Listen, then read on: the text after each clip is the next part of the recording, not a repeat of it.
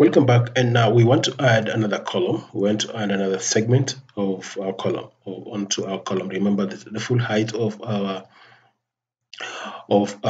column is approximately 16 meters high. So we want to add another segment here that will be connected here through flange connection. So I'll come to steel here and come to column. So in this particular case, I want to double click on this. I want to double click on this member so that I'll default on it. Let me just double click on it so that we don't go back and try feeding. We want to default on this profile. So let me just set as default, apply and give it an OK. So if I come here and just snap on top of the center of that particular member here, I'll be able to have that in place. So I'll not go back and try to feed in the exact information right there. So as I had showed you, this was 6 meters. So let's just change this to 6 meters. That is the only detail that will change from the default that we have just created here. So let me just type in here 6 meters and click apply. So once I've clicked apply, so there's a connection here. Some people prefer welding, but this is a very weird length of steel that will be very hectic to transport to site unless you're doing your welding on site. And also erection will be very hectic to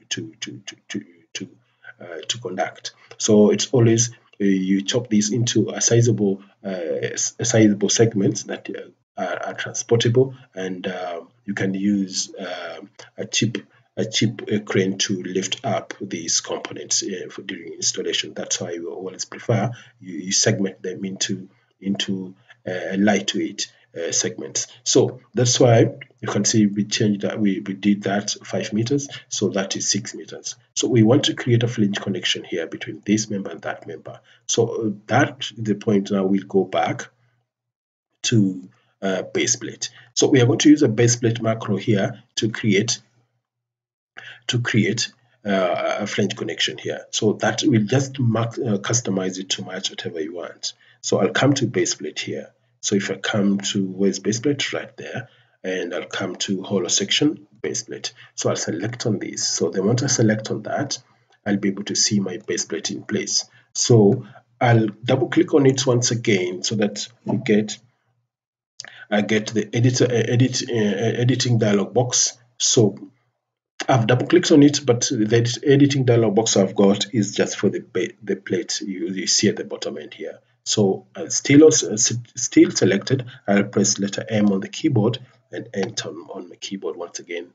This will bring the editing or property dialog box of that particular hollow section base plate. So we are going to modify this to match, to create our flange connection between the bottom column and the top column here. So you see we have two scenarios here. We have box section, and this is not box section. This is a hollow section or a tube section. So I'll come to tube section here. So under tube section we'll have this.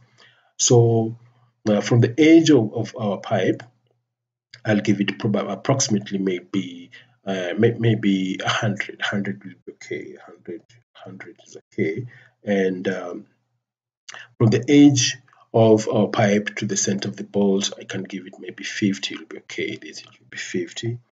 And the height of our stiffeners here, we can give it 50, but we can give it 150. 150 will be okay. But the chamfer dimensions here, I can give it maybe that I can give it 80, and this one also I can give it 80. So the holes I need, how many holes do we need? We need approximately 12 of them. The dia should remain at 20 because that is the size. The hole size is 20. You can just give it 22 because the bolt will be M20. So hole count, this will be 12, and hole angle will be 0. about the center of this particular column. So if once that has been done, also remember to check stiffeners. So if I check on the stiffeners here, that is when the stiffeners will be created. So once you've done so, go ahead and just click apply. So if you click apply, you will be able to see you'll have the stiffeners in place. So that is what we've created, and we have that in place. So you can see the bottom end we don't have, and I'll show you how we can create a similar thing to the top of the bottom column so that it measures the base. And how do we create that? We want to create that by using a different method. We are going to remember, if I select on this, right click and come to special, select assembly, you'll be able to see this has been selected as an assembly. So what I'm going to do, I'm going to select this as an assembly and come here and select on that. So I'll press Control and select the top end, and I'll remain with this one here. So I want to mirror this. So how do I mirror it? And that is another thing, another hurdle that lies ahead of us, because creating the top flange will be somehow tricky unless we modify this particular macro. So I'll come to Alt D once again, and I want to create. You see, we have a share key here, but that we don't intend to use.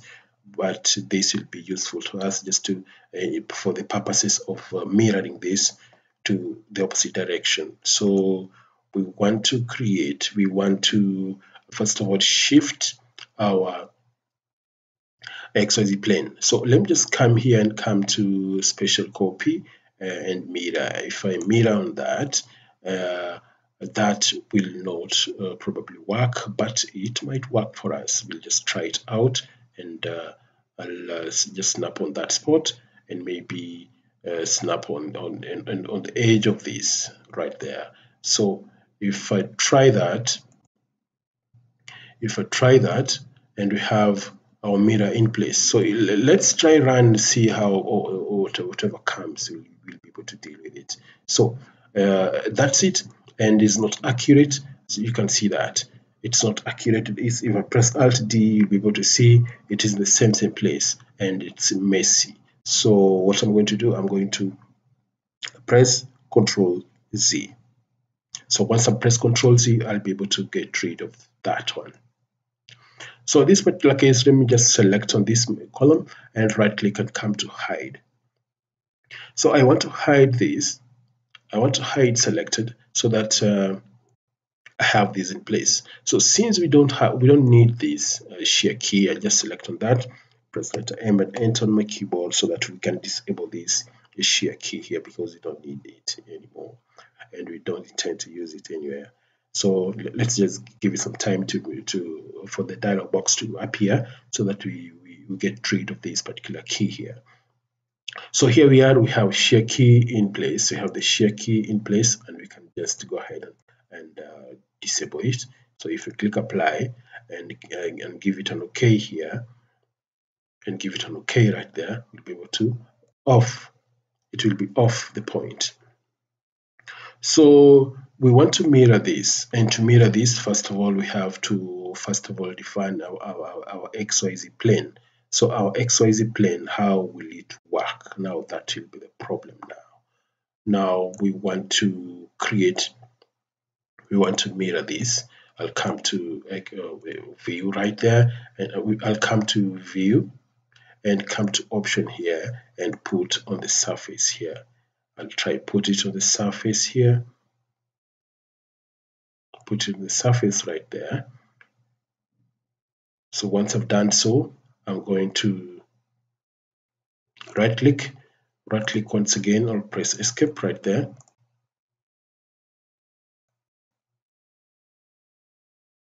We'll just give it some time to respond.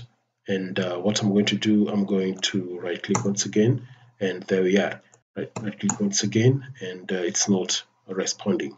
So I think we'll meet on the next presentation on how we can do this. It'll take a little bit shorter time because I can see time is going, and I don't want to use so much time in creating this. So let's meet or do it on the next presentation. Bye bye.